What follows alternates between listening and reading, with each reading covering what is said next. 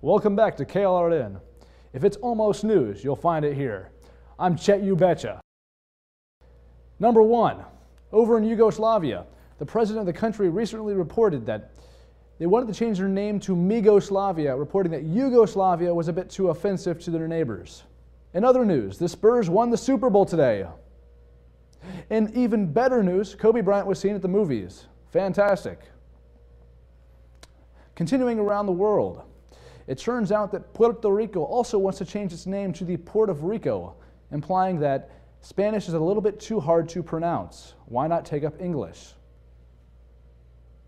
MTV had a new business idea recently.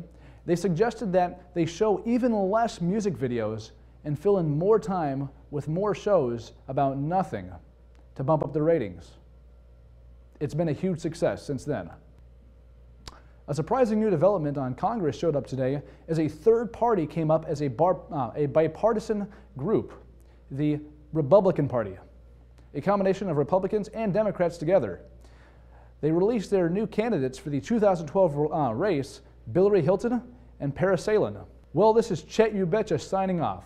Thanks for joining us on World News at KLRN, and I hope to see you back tomorrow, same time, same place, same universe. Peace out, homies.